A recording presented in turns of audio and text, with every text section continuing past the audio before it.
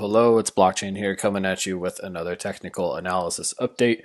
For those of you just tuning in, I'm primarily an Elliott Wave trader using other areas of Confluence and other technical analysis to really complement my price analysis. So without further ado, let's go ahead and dive into the charts.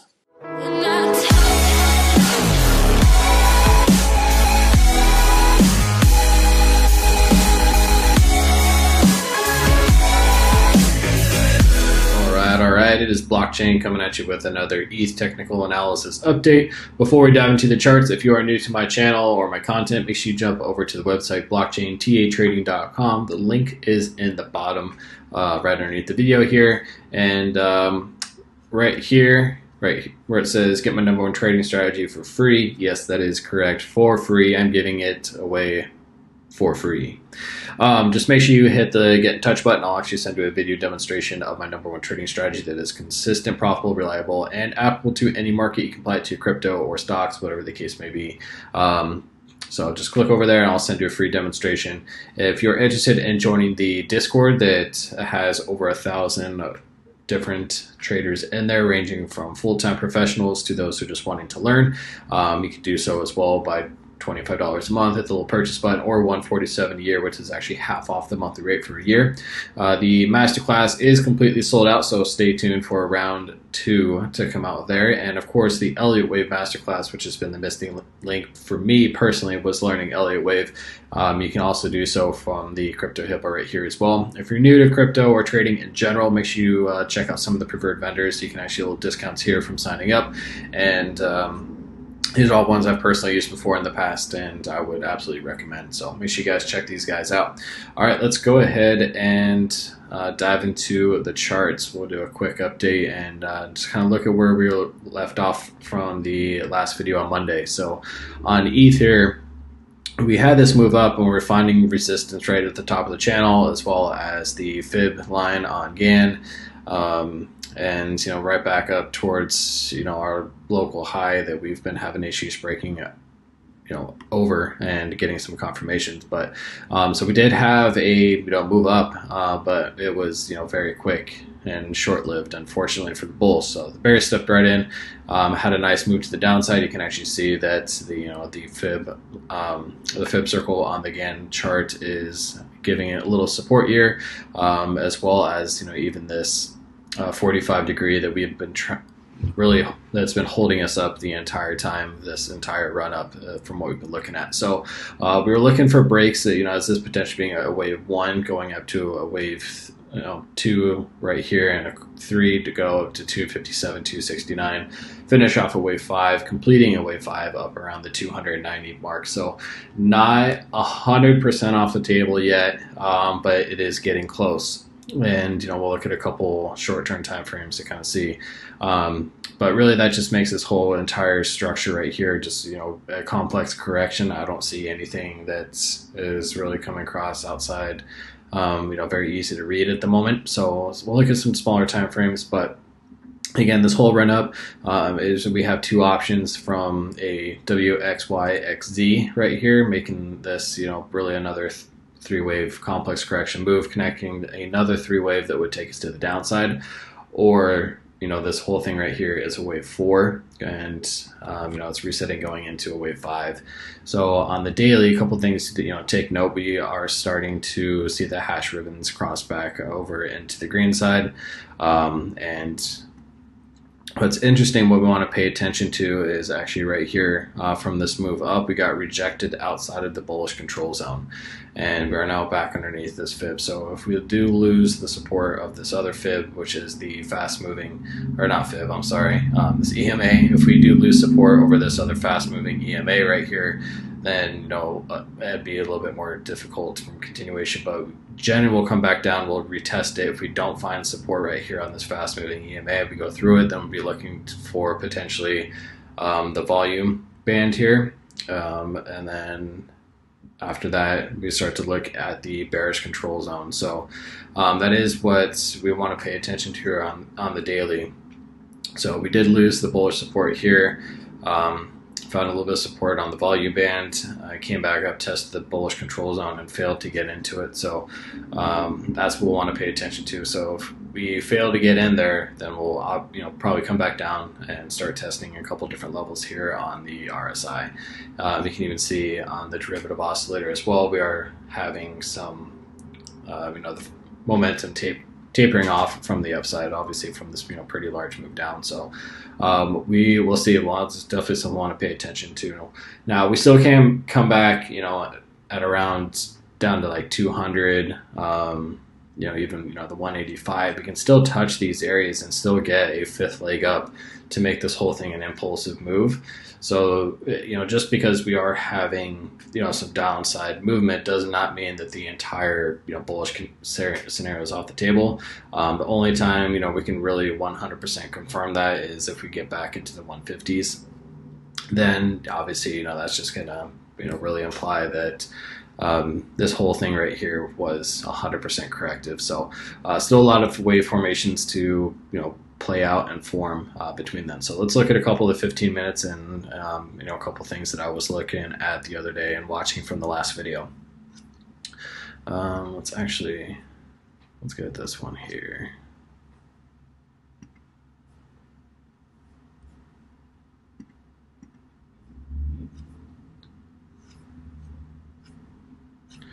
All right. So from the last video, we were looking at this potentially being a wave one.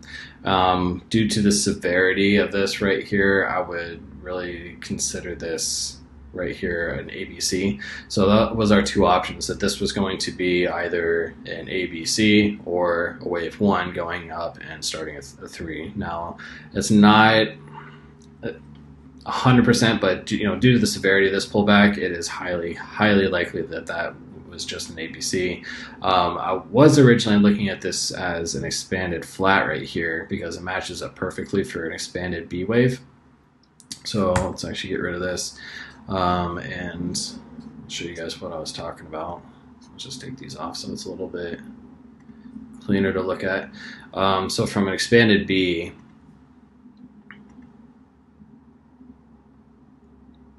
you can see that it matches up very nicely with the 1.382 right there, and that would make this a very nice A, B, and a C. The problem is we got this other move down for an ABC, because with the expanded ABC, we would get the 1.618 move down from the C leg. So I'm pulling the fibs. Right here it matched up nicely. I mean, we wicked through, which is fine. But then we just got this other leg down right here that put us at the 2.618. Is it possible to be having like a very overextended C? I mean, yeah. It's possible from a guideline perspective. But generally, if it breaks this, it's something else that we can take a look at. So with that break, another thing to potentially look at is if overall this could be a wave one, and see what our fibs match up from that.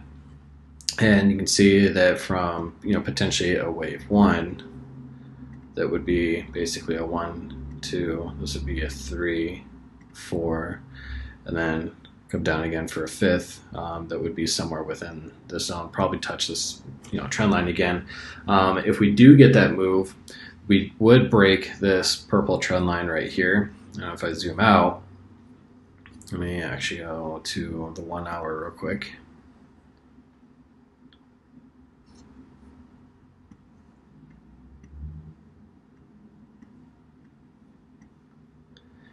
This purple trend line, it's not the 45 that I showed you guys on the Gantt chart. However, it is a fairly significant trend line in regards to it's been holding us up since, at least for a few days, going back from May 20th, we've touched it a couple times and gotten some bounces off of it. So we are back testing it again. Had a little bit of a move up, which, right at the moment I'm looking at it potentially being a wave 4 with another leg down, making it the 5th. And if that's the case, then we will probably, come back up, retest it, and then come back down. So if we do get another leg down, looking at it to come down and touch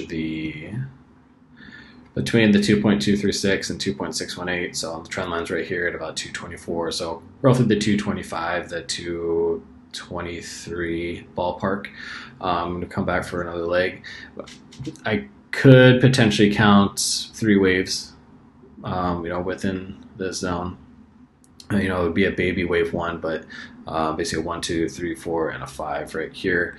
It is possible to get that in there, and if that's the case, then this move up, instead of ending here, would have ended here, and basically it would just be a 1, 2, 3, then have a 4th, and then a truncated 5th.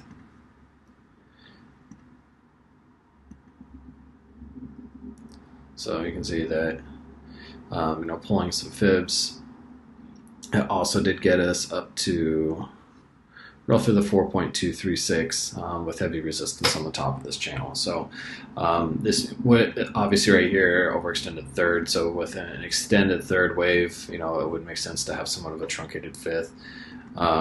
So it's ultimately be looking at it for that piece. But overall, just this whole thing right here being an ABC zigzag, because we did have a 5-wave kickoff right here, so it does need to end with a 5-wave. Which would make sense for just again, an ABC zigzag. If you pull the fibs from these two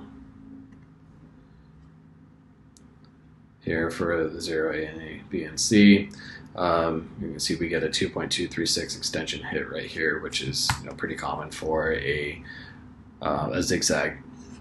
So what are some of the oscillators telling us right now? It was kind of, on the 15-minute here, it's what I like to look at a few setups, but so here I did see this other move up and we hit that expanded B, and that's what I was looking to play and have just a C come back down. But being how violent that it was from the initial reaction right here, I held it, still held it. I'm still in a short position, but beautiful entry. Really can't complain about that entry at all, especially with a move like this. I know a member in our Discord, Danny, he's up over 100% on his trade on catching a short up here as well.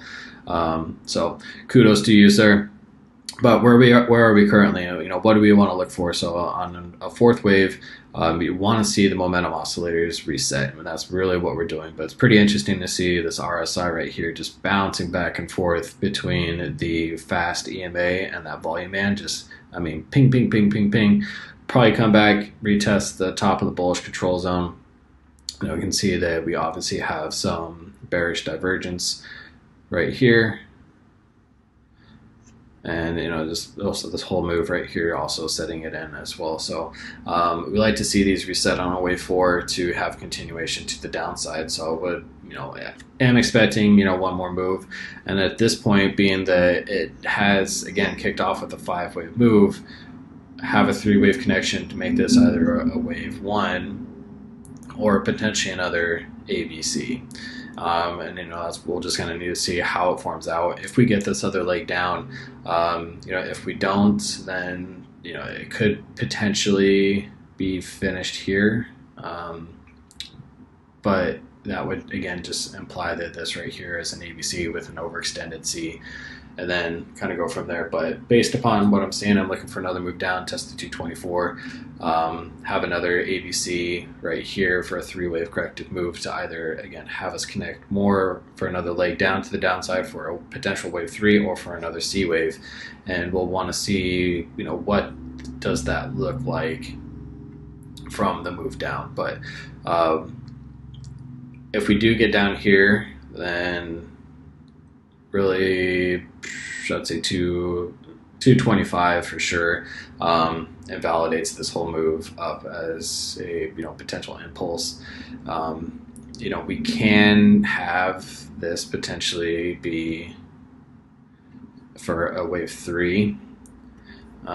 This can still, be a 2 where we are currently, and then we'd come up again for a 3rd, 4th, and a 5th. It would just be a very deep retracement on a wave 1. So it's not 100% off the table yet to make this and turn it into a 3rd wave. However, due to the severity, it is highly unlikely, I would say. So, which is why I'm looking for another move down. If we get this move down, for sure, 100% off the table. This right here is just, an ABC. So that's what I'm looking for. So if we get that leg down, confirmation that the impulsive move up is done and this was an ABC, and I'd probably look for another equal leg to the downside if it's an ABC, or potentially turn it into a wave 3.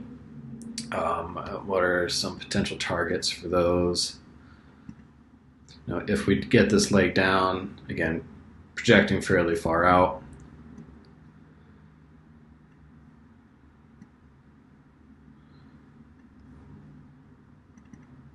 let's make this a little bit bigger.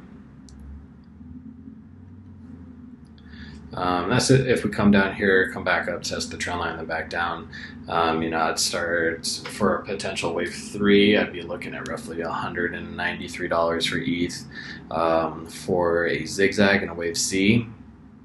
Generally, anywhere from a 1-to-1 to a 1.618 roughly is what we'd look at. So 208, basically 200, and 193 would be my main targets I'd be looking at for those, for continuation to the downside. So we'll see what this plays out, but first we got to get this other leg down to break this piece, and we'll go from there. So that's what I'm looking for, guys. Again, as always, if you like my content and you value